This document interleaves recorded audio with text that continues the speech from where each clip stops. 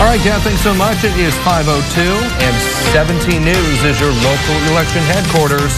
And we begin with new numbers this morning in the special election to replace former Bakersfield Congressman Kevin McCarthy in the House.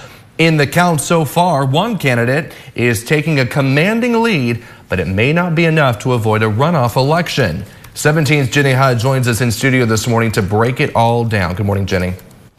Good morning, Alex. This is the race to finish the rest of McCarthy's term in the 20th Congressional District. To win outright, a candidate needs 50% plus one of the votes, but the numbers aren't looking that way right now.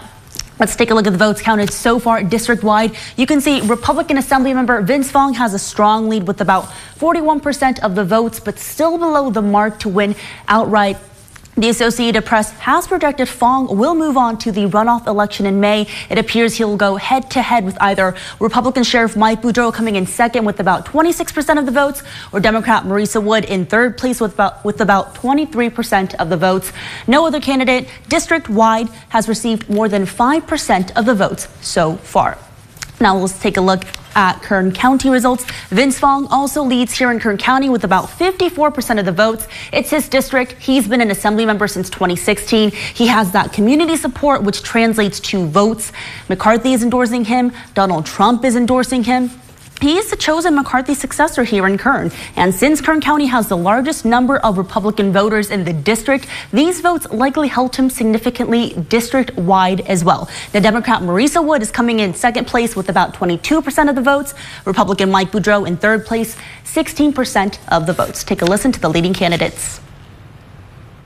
For our campaign, with 11 people running in the first campaign and then 9 people running in this campaign, we just wanted to be the top vote getter, and that we were able to successfully achieve that. And so we're going to take that momentum.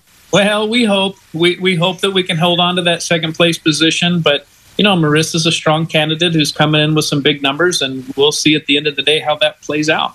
I think this has been an energetic, a positive ride that I've been on. It's been extraordinarily worthwhile.